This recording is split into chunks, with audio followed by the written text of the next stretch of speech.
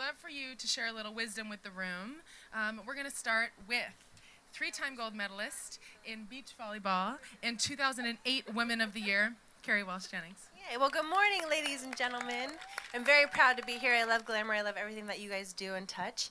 My words of wisdom are, we attract in our life what we focus on. I'm a big believer in that. I live it every single day. So we might as well focus on what we want. Focus on the good. Great. Snaps. And next we have Missy Franklin, five-time gold medalist in swimming and a 2012 Glamour Woman of the Year. Hi, everyone. I'm so excited to be here with you guys today. Thank you so much for having all of us here. My words of wisdom are that we all have chances in our own lives to go for the gold, whether it's athletically, whether it's being a great mom, a great sister, or just a great human being. So stay true to who you are and what you believe in, and never let anyone change that. And now, Olympic gold medalist in soccer, FIFA Women's World Cup champion, and one of last year's Glamour Women of the Year, Alex Morgan. Hi, everyone. Thank you so much for having me today. My words of wisdom are just through the last year or two fighting for equal pay. I have really realized that power is in sharing knowledge, and I just look at all the influence we have in this room today, and we can all be so uplifting and share all of our knowledge without sacrificing our own aspirations. So that's the only thing I have to say about that. Now meet one of my personal idols, a member of the U.S. fencing team, Imtiaz Muhammad. Hi, thanks for having me today. So happy to be here in LA. In today's climate, it's so important to be a representation of inclusiveness. I'm so proud to represent Team USA and hope to continue the conversation on acceptance, inclusion, diversity, and everything in between. So thank you. And WNBA MVP who plays for the LA Sparks, a two-time Olympic gold medalist in basketball, Candace Parker. My words of wisdom are, it's not what happens in your life, it's how you react to it. And I think everybody goes through adversity, obstacles, and has challenges in their lives. And I get that knowledge from my late coach, Pat Summitt, who just handled everything with a lot of class and a lot of grace and a lot of dignity. And now with 7 Olympic medals, 5 of which are gold, in swimming, Dana Ballmer. Thank you so much. As they've all said, we're so excited to be here. And my words of wisdom are to set incredibly high goals, but that those can also seem daunting at times. And so to focus on the small daily goals and just getting better at something every day. And then you'll love the journey wherever those daily goals add up in your life. And U.S. Paralympic track sprinter, Scout Bassett. I'm by far the shortest of the group. I just want to say it's so important to run your own race in your life. You don't have to do things the way everybody else does it. And, you know, no matter where you come from or what you look like, there's just nothing that you can't overcome.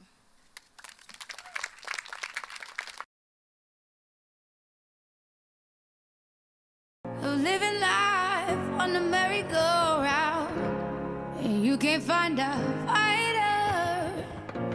but I see it in you, so we gon' walk it out. Now is the time for all of us to stand up and say enough is enough. I'll rise up, rise like the day. I'll rise up in spite of the ache.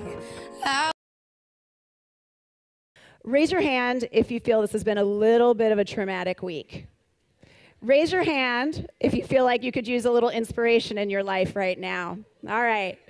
Personally, I am ready for a mega supersized dose of woman power, so there is nowhere I would rather be than right here in this room. So what I learned, I took away 3 great lessons. First lesson, never speak in a loud voice and drop names in a restaurant. Second great lesson was that listening was one of the most powerful tools I could ever have. And the third was I wasn't going to be driven by other people's perceptions of myself. That was a waste of time. What I was going to be driven by was the work. It's pretty remarkable what can happen once you become the boss. You become you become sort of a version of yourself that you don't know. I like to think of myself one way. Clearly, that's not the way the rest of people think of me. But I work on it, and I think that one of the things that's important is to remember that you are now bigger than yourself. You are now, every decision that you make as you become the boss, every decision you make, no matter whether you decide how you treat your assistant, everything you're doing is a sense of being a role model, and people are watching you. And so when I arrived at Yahoo, it was after a really turbulent period. I was the 7th CEO in 61 months. And my view was, if fixing Yahoo were easy, someone would have done it already. So I spent time listening. I literally spent the first month, spent about 2 hours every day, even though I'm a shy person in the cafeteria, talking to anyone who would talk to me, to basically get people's ideas, understand what worked, what didn't work. As leaders, a lot of times you don't get to do things. You don't get to actually design clothes or write code anymore, but what you do get to do is work for the team in terms of removing barriers, making it easier for them to get things done. I had a moment while driving when I was just feeling low and down, and I was like, oh my God, I'm me.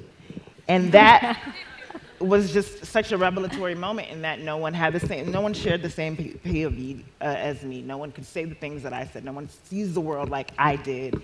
And I think that that's what creatives really should embrace at the end of the day. And so once I had that moment, it was just like I needed to embrace that, and it became easier to stay true to my vision and to listen, but still funnel it through my lens. Issa, you said something that's banging around in my head now. I'm me. There's only one me. And I don't think, that's been a part of the conversation of women enough, where we actually take ourselves out, we stop for a minute and say, I'm me and I can do this. I'm just still amazed at this point that at 44 years old, I now have a great career on the internet.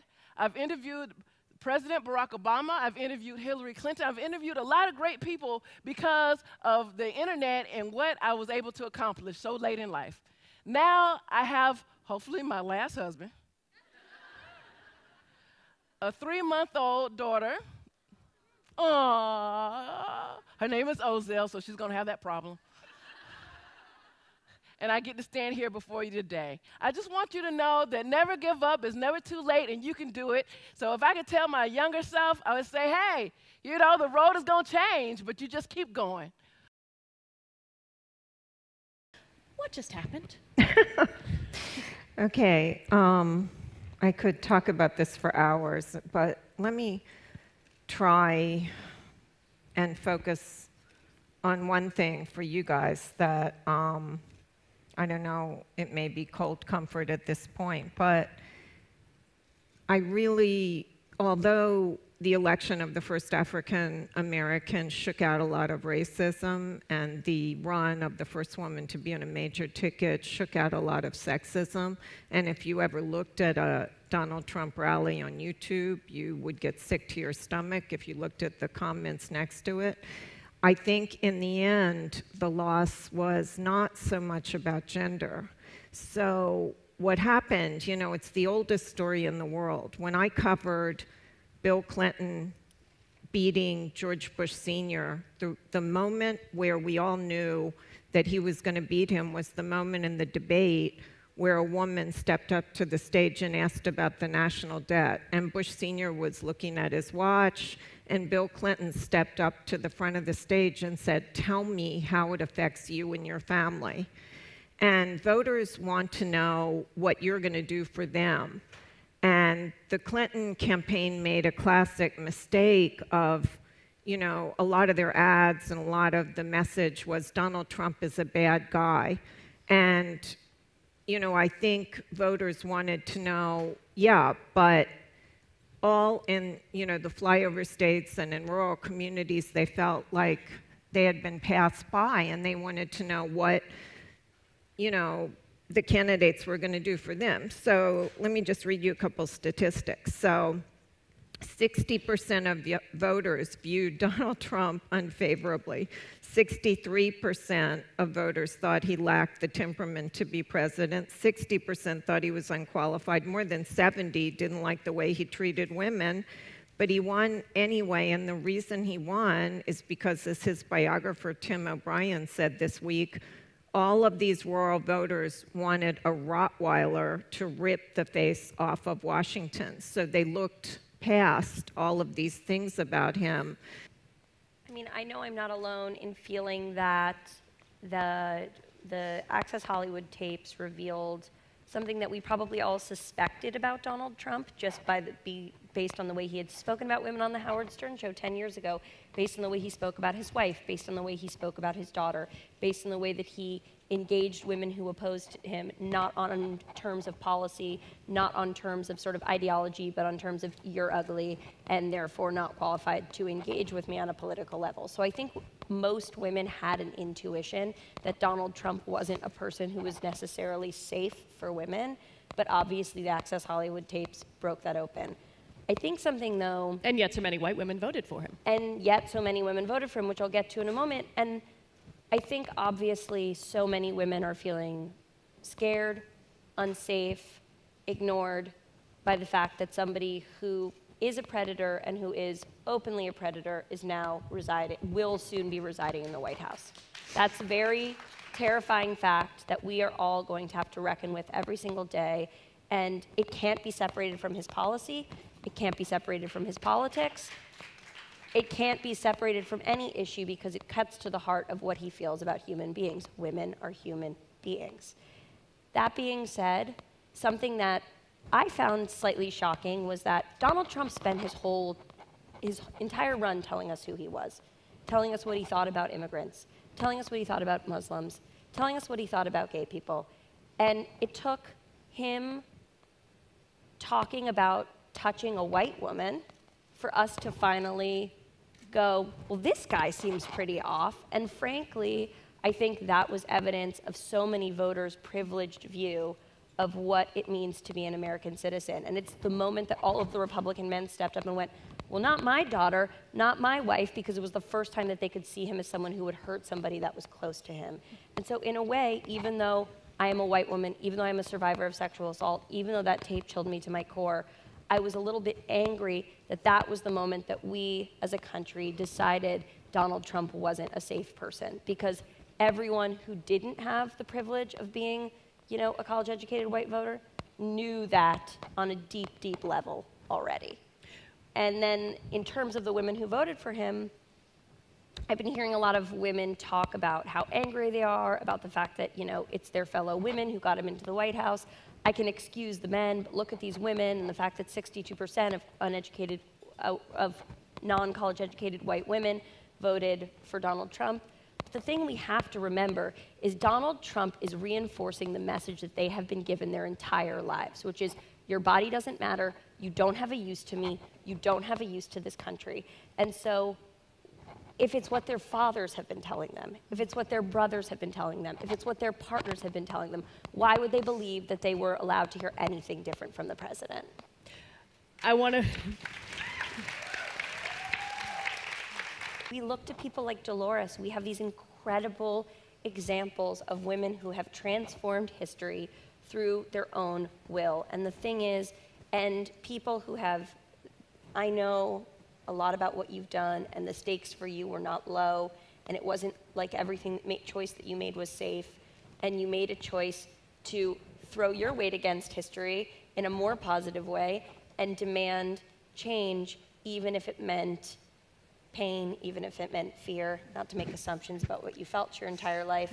So we say to women like you, to women, like Gloria, to women like Madeleine Albright, to all these different women across platforms, we look at how they've organized, and then we use the new tools that have been given to us, and we keep going. Yeah, that is the answer. Don't mourn, organize. This is what Joe Hill said when they executed him. He was a labor organizer. Don't mourn, organize. We have to organize women out there. Each one of us has to give up a little bit of our time, a little bit of our resources and support the organizations that do organize women, like NOW, National Organization for Women, the Feminist Majority, NARAL, all of these women's organizations that are out there. Planned Parenthood, definitely. ACLU also, who's supporting not only women's rights, but immigrants' rights. So we've all got to become participants, as I said before. We can't be witnesses. We've got to, we've got to get into the streets. And it might be a little bit outside of our comfort zone, but we have to do it. It is up to women. And I'm going to quote Coretta Scott King. She said, "We will never have peace in the world until women take power." So women, it's up to all of us that we know we have to take power. What I want to share with you today is what I wish I knew when I was 15. The young girl that looked in the mirror and didn't like what she saw was not alone. It was actually how so many of us all over the world are feeling. And we weren't feeling that because of our own self-torture. We were feeling that because we had been taught that we weren't good enough. We were shown such a slim ideal of beauty in the media that we didn't think that we were good enough, that we thought that our value was based solely on our appearance. And it's so wrong. I wish I could tell my younger self that I was good enough. I wish I could tell her that this is simply an outward shell and that actually the light is within all of us. That perfect does not exist.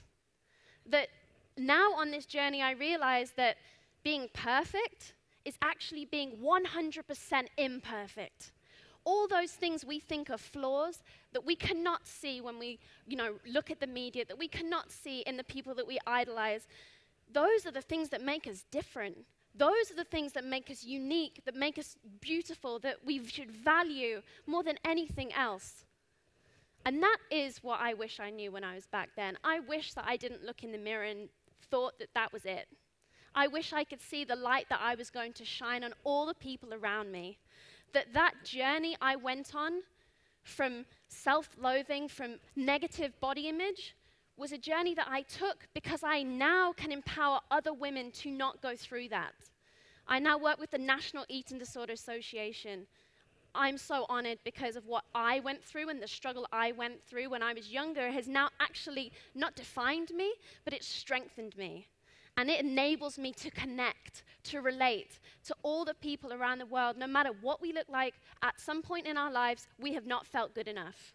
And I'm here today reminding myself and reminding all of you that you are good enough, just being you. Thank you so much. Well, you hear so much about organizations trying to get women involved in STEM and about companies that are really saying, women, you need to push that envelope. You need to get out there. You need to learn how to do this. But in reality, when it comes down to it, just 1 in 4 jobs in STEM are actually held by women. Why does it matter? How much does it really matter? And how do we really shatter that glass ceiling and that stereotype when it comes down to it? To answer those questions, this fabulous panel joining me, we have fashion designer Rebecca Minkoff right here in the middle. Hi. Chief Diversity and Inclusion Officer at Intel, Danielle Brown. And there to my right is the CEO and founder of Black Girls Code, Kimberly Bryant. A lot of fans in the room for these ladies. I call it the gold rush. Get into technology now in whatever form you can, because that is our future. It's something that's going to be so synonymous to our daily living that it might not be a device anymore that you hold in your hand. I think the way, the smaller and smaller it's getting, the more, it can be seamlessly applied to your clothing, a tattoo, an amulet on a necklace. So I think there's so much possibility. But I think, again, it's going back to, is it going to help you? Is it going to get you through your day? Is it going to give you something that you needed that worked? And I think that's when great adoption happens. It's not just, a gimmick. And I think, again, talking with women in fashion, I don't want to wear a dress that lights up. That's really nice and pretty and tells other people my mood. I might not want them to know my mood. But I think, if you have something that helps you through your day and makes it easier in some way, then that's something that a woman will want to wear and use. Danielle, How much does that need to change, though? Yeah. Well, I think what's important to remember is you can be part of the technology industry and not be a technologist. I mean, certainly at Intel, we have a lot of hardware engineers. We have a lot of software engineers. I myself am an economist and an accountant by training. I have an MBA.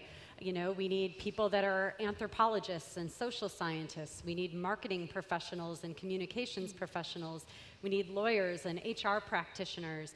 All of that is what diversity is about, right? If you're just a company of engineers, that could be a little scary. Similarly, if people like myself are designing hardware, that could be a little scary. It truly is, you know, an industry that benefits from all sorts of backgrounds. And yes, STEM and getting that foundational engineering education will open a ton of doors for you. But it's not the only path that you can take to be part of that industry. And I think it's important to consider that too. A lot of options. Kimberly, if you could give our audience here one great piece of takeaway advice, what would you tell them? Great piece of takeaway advice. I would say that as women, I think that we often look at one singular path to the final destination. So I absolutely, as a STEM proponent, think that all women should learn to code, be familiar with technology as creators and not just consumers. But I also, in this past week, realized that, you know, it's more, this work is about more than that. It's not, I thought 5 years ago I started this organization to teach girls to code, but I actually realized over the last couple of days, for many reasons, that I was founded or put here to found this organization to teach them to lead at a time when they need to be the leaders of tomorrow. So I say take up this opportunity as an opportunity to put this tool of change in your pocket so that we can lead. Back in, I don't even remember, maybe it was January when he first made these public comments about banning Muslims. I remember I was on my way into an Olympic qualifier, and I'm like, if we're banning Muslims, right, and we're sending people back to their, you know, respective countries, I'm like, first of all, I'm African American, where am I going, right? But it's like, I mean, I'm out here like literally fighting for my country. Like, this is a part of who I am. I feel so American down in my bones. So to have someone call that into question and to make you feel less than, it's so hurtful. Yeah. And also, I just feel like as a Muslim, as an African American, as a woman, I'm like, well, dang, like, can we catch a break? It's like, this is ridiculous, you know? I feel like now as a country, we have to come together and show, like you said, these people who make these bigoted remarks, who literally are threatening violence, and some who follow through with it, we have to tell them this isn't acceptable, this isn't our country, this isn't what we stand for, and we're not gonna take it. Yeah. I was influenced by my grandmother, who was like a very strong kind of, she took nobody's business. She would tell you off, not because she thought she was better than, but just like, this is my space and my seat of power, and this is what I'm going to stand for, not stand for. And that always that was always instilled in me. And whether or not people didn't think I could make it in LA, who have told me, what do you think you're doing? Like, that's never going to happen. Like, a big girl's never going to be on TV. And I'm like, oh, okay. Well, what about just a girl on TV? You know, why does it always, oh, it's about her weight, it's about her weight? And I think that we use what we have, whether it's where we came from, what we, you know, were educated by, or with who, or, and it was really just about what I wanted to do, and not, I never thought like, oh, I can't do it. It was like, but this is what I want to do. And it was hard, and it's still difficult, and I think art is finally catching up to life, and it's going to take a minute, and it's still happening, but it's just what I wanted to do, and I never thought that I couldn't do it. It's like when I heard that incident of pussy grabbing, it brought me back, and that's what I continue to say. What's happening in these countries are not any different from what's happening in America. When we blame a victim of rape, when we say it's their fault, in a lot of these cultures, it's the same thing. Women are molded and objectified to please a man. Women are not treated as human beings. We are only good for the pleasure of a man. And I think that's that culture that we are trying to change, is that system of not valuing women, of trying to define a woman's worth through just a man's pleasure. And that's what this campaign is about. And that's the reason why I decided to speak out against FGM and other violences. Notwithstanding most recent development, it's critically important to have women participate in the economy, in politics, in leading institutions, and I could only encourage you to do that. Because bringing women to the economic table actually delivers diversity. It reduces significantly the inequality, and many corporate worlds and boards now understand that at their level, it also delivers better value and better shareholder and stakeholder value.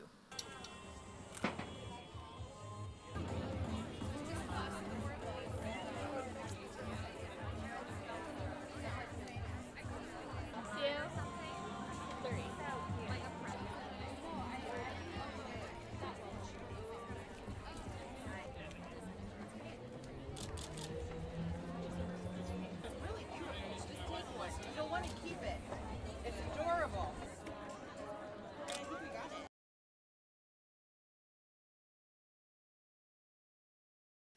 And so what I want to say to you is that I was fearless in my professional life, but I was afraid to take a misstep in my personal one for fear that it would hold me back. And so it's important for us all to address all of our fears, whatever they may be, in any part of our life. Thank you very much. What do you all think about how social media images promote perfect-looking people and the kind of pressure that it puts on young girls and the rest of us? Ooh. I think we've all had a really hard time looking at magazine covers, looking at models on Instagram, looking at people around the world that look absolutely perfect all the time. They never have an imperfection. You never see them on the street looking, looking not 100% ready to go out and be photographed. I think it's really hard for everybody to see that and to be able to still feel good about themselves at the end of the day. I know it's been hard for me. But I think it's gotten a lot. I think we've made some progress now with putting different body types on magazine covers, showing different body types online. I personally go to the grocery store in pajamas and flip-flops and sandals, or flip-flops and socks, and I've gotten photographed. And what I think is important is for people, and this goes along with what I was saying earlier about showing your real self on Instagram and on social media, is really showing your real self and being able to feel okay with posting yourself maybe not at your finest moment, or and I think that's really important for celebrities to do nowadays, so that people, young people that are looking at this, that are growing up and trying to feel confident and not insecure, I think that's really important for people to do, and I've been pushing for other celebrities to do that as well as I've tried to do, and I think that it's really important for us to do that. I think it definitely makes a difference. You're putting yourself out there. You don't police. Do you police what you post, though? Do you say, oh, I'm not going to post that? Absolutely not. I don't police what I post because I think it's unnecessary. I post what I want to post. I post what's going to make me happy. And I don't worry about if it's going to make somebody else unhappy, or if somebody's not going to like my picture or think I look bad in it. I don't care. I post what I like. I post what's going to make me happy. You spend that time pleasing yourself instead of pleasing other people, and it really makes all that much of the difference. I think tapping into this global community, and as Ariel said, not being afraid, don't be afraid to be yourself, whether that's an artist, a sculptor, an interior designer, an aspiring blogger, whatever it is, just be yourself and be loud about it and be proud. So I think that there's two sides of the argument, We can look at this as kind of, yes, it takes away some of that old-fashioned meet cute, but I think that's just evolution. It's technology. It's the way we share. I mean, you see this with Instagram. People can get hired for covers of Gucci via a photo they posted on Instagram, whereas that would have been, 20 years of hard labor and school and work and job and earning your way up this chart. So it's access, right? It's just earning your way into something instantaneously. And if I can gain access to a great person who might be in a meeting across the street right now and I'm here, why not give humans that access and that chance and that opportunity to have something that otherwise might be fleeting or might not be available? And so the moral of the story is those 3 points, really. know what you're capable of and don't be afraid to demonstrate it.